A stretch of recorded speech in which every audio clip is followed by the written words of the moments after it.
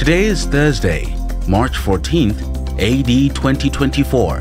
This is the Africa Review in 5, written by Paul Slayline and presented by Amikani Katunga. How to teach your children hard work. Child labor is bad. Hardworking children are good. Child labor is the illegal employment of children in business in order to exploit them. Many of the countries most guilty for child labor are found in Africa, and Christians should rightly reject the exploitation of children for financial gain as evil. But every parent should teach their children a Protestant work ethic in hopes of equipping them for a productive life in adulthood. How may parents succeed in teaching their children to work hard? Here are 5 principles. First, wait to have children after marriage.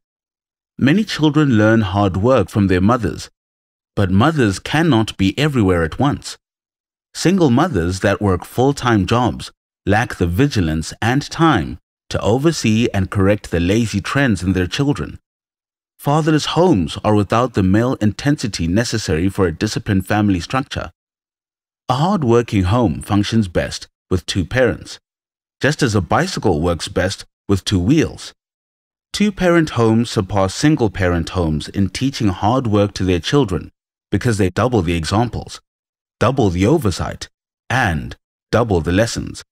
John MacArthur said that if fathers fail to teach their sons to love their neighbor, the devil will gladly teach the boy to love only himself.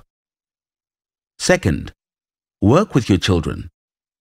A boy learns to sweat by watching his father in the fields. A girl learns to labor by observing her mother rise at dawn.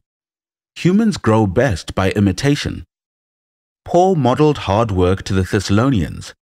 The virtuous woman spotlighted to her children industriousness in the home and did not eat the bread of idleness.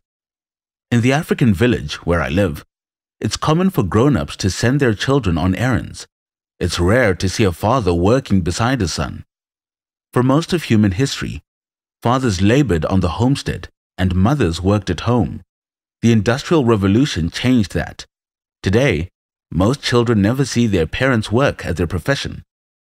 This means fathers must be extra vigilant in corralling their sons to change the oil, fix the fence, tend the garden, hook up the flat screen, and mow the yard. Mothers should view the kitchen as a classroom. Third, highlight the joy that comes from productivity. Paganism views work as a necessary evil. Muslims see work as a decree of fate. Hindus see hard labor as their rightful penalty for sins done in a previous life. Poor societies see a life of ease as the highest ideal. But Christianity teaches that fulfillment comes from a life of hard work that benefits oneself and others. God gave work as a beautiful gift before the fall and modeled hard work in creation before he rested on the 7th day. Hard-working people are happy people, and lazy people are miserable. Ecclesiastes 2:4 says, "There is nothing better for a person than that he should eat and drink and find enjoyment in his toil." Fourth, emphasize personal responsibility. Good times create soft people.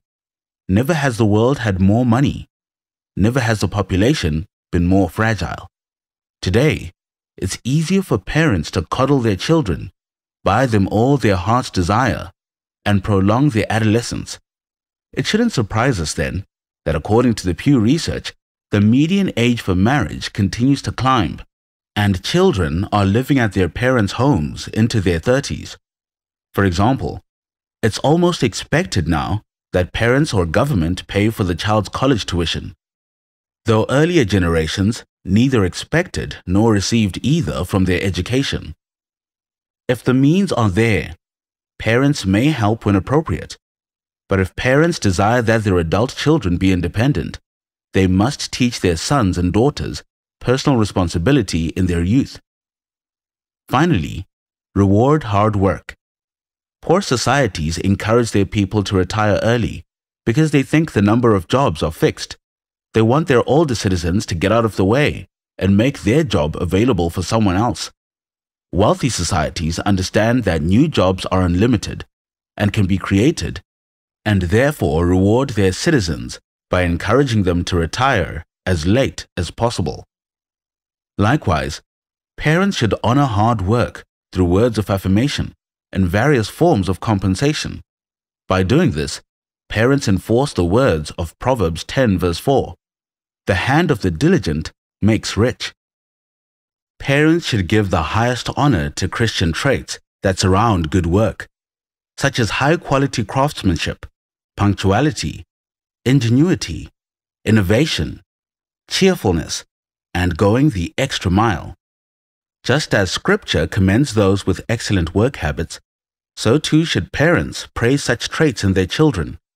Colossians 3:23-24 says, "Whatever you do, work heartily as for the Lord, and not for men, knowing that from the Lord you will receive the inheritance as your reward.